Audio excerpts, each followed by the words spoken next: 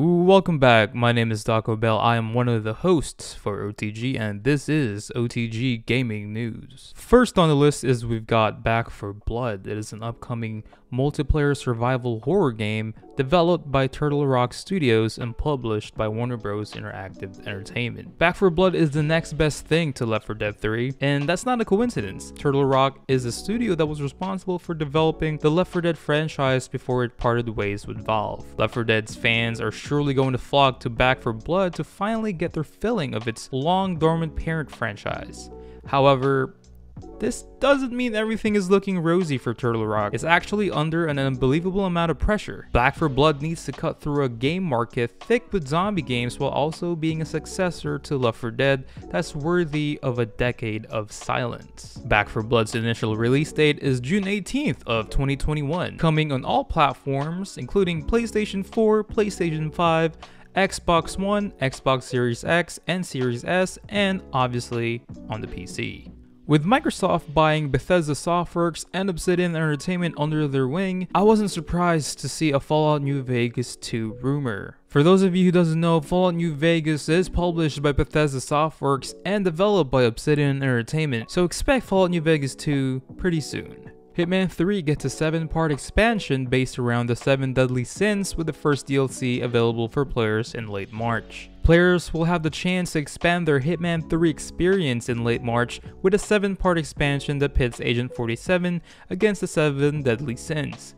Hitman 3 7 Deadly Sins is, as the title suggests, split into 7 pieces, each embodying one of the Christian sins, and begins with Act 1, Greed, on March 30th. Hitman 3, released on January 20th, is the 8th main installment in the series, and the 7 Deadly Sins DLC will be the first expansion of the game since its release. In the Christian belief system, the standard list of 7 Deadly Sins are pride, greed, sloth, wrath, envy, lust, and gluttony, and the installment in the DLC will each fall into one of these categories. Fans of Iron Fury's retro-inspired shooter gameplay can look forward to a new expansion called Aftershock hitting the game this summer. The expansion was briefly teased last year and looks to give fans even more of the nostalgic gameplay they love while turning up the volume even higher on an already loud adventure. Aftershock sees heroine Shelly Bombshell Harrison return in full force. The expansion also adds a range mode. This allows players to mix up the original campaign by additional elements such as new enemies,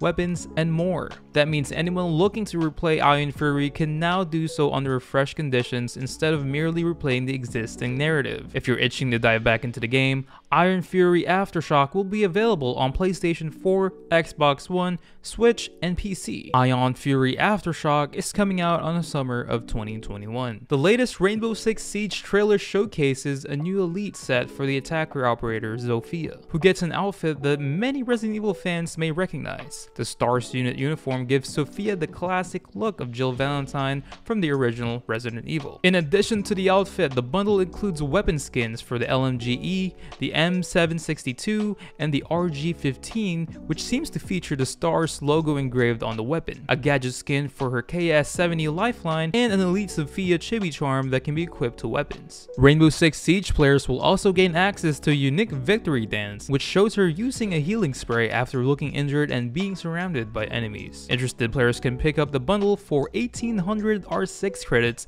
in the in-game store. Players will be familiar with the Arcane Studios for its unique games under the Bethesda umbrella. Since Microsoft recently acquired the publisher, it was unclear what would happen to Arcane's titles. Past releases are on Xbox Game Pass, and one of the studio's directors described the freedom provided by this move. Towards the end of the last generation consoles, Microsoft put forth a way to set its titles apart. Xbox Game Pass allows players to pay one subscription and access the entire catalog of games, with big name series like Halo, Gears, and Forza available through the service. Assassin's Creed Valhalla players will get to dive into the Wrath of the Druids DLC. Players will travel to Ireland to seek favor from Gaelic kings. Sorry if I butchered that one. With new content like smuggling, ring forts, and a cult down to hunt down. However, it seems that the trophies / achievements for these expansions already exist in the game's code. YouTuber X Jonathan was able to dig into the game's code and find said achievements, which include many spoiler-y details related to the DLC. He has proved reliable in the past and also recently leaked an upcoming Basim outfit for Assassin's Creed Valhalla. Don't Nod Entertainment is the company that is most often thought of when talking about Life is Strange, but is not involved this time around. Now that Life is Strange True Colors has been officially unveiled, there is one big question still surrounding the game. Why isn't Don't Nod Entertainment the one working on it? Publisher Square Enix is still involved in the latest installment of the Life is Strange series, but the game has got a new developer this time around. Deck9 will be developing the game, though this company isn't really new to the series, but Don't Nod is still the company most thought of when talking about Life is Strange. No official explanation, but it does seem Don't Nod is moving on to new projects. The signs that Life is Strange True Colors might be getting a new developer started in earnest last year. The Paris-based company announced it was splitting into two, with a separate studio starting up in Montreal. A few months after the separation, news came out that the Montreal team was working on a new game, but it was also branded as a new IP. While the company also issued a statement saying it wasn't ruling out returning to the Life is Strange world, it was focusing on exciting new projects for the near term. One of those new projects ended up being Tell Me Why. That really showed that Don't Nod was serious about trying something else, but that game also showed it could pull it off. The title didn't get the same kind of critical acclaim that Life is Strange earned, but it really showed off Don't Nod's chops. Life is Strange True Colors will be available September 10th for PC, PS4, PS5, Stadia, Xbox One, and Xbox Series X and Xbox Series S. Are you finally getting tired of some of Jackbox Party Pack 7's games? No? Yeah, me neither.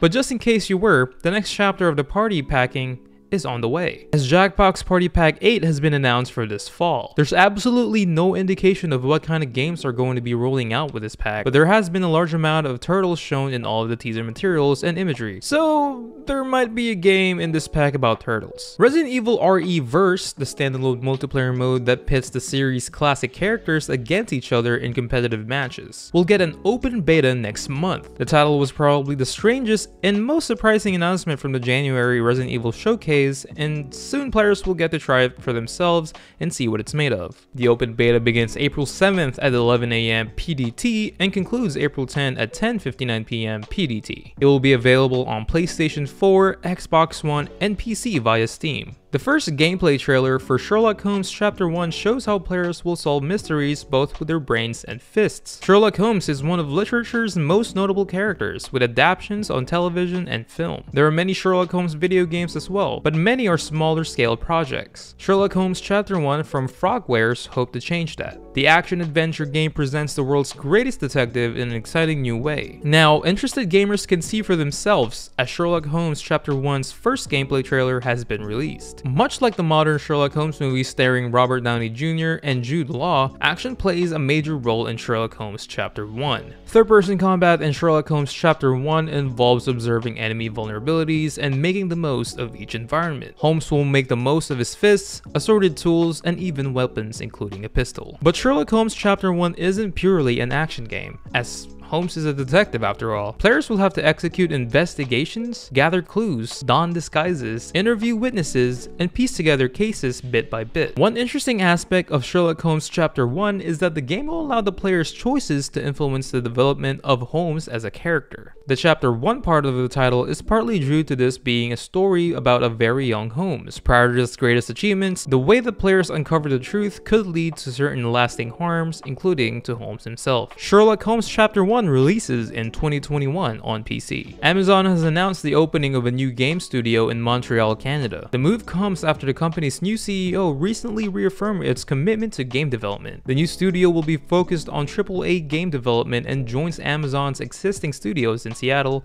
San Diego, and Orange County. According to Amazon's press release, the Montreal studio is actively hiring and is helmed by veteran designers who once formed the core of the development team for Rainbow Six Siege. Amazon states that the Montreal team's first project will be a new online multiplayer title. Steam drops a major update to Remote Play Together, allowing users to play local multiplayer games with those who don't have accounts. A major barrier for multiplayer indie games over the past decade has been the addition of online lobbies or matchmaking. It's a challenging amount of work for any indie team, especially when poor online multiplayer implementation can damage the quality of an otherwise great local multiplayer game's reputation. That's why Steam's Remote Play Together feature, which implements an online way to play local multiplayer games is so exciting, and why Steam's latest update has made it even better. It's weird to consider it a limitation, but up until now, Steam has had a big one for its remote play together feature. The limitation is that Steam users could only invite other Steam users to play with them. That may seem like an obvious and sensible limitation.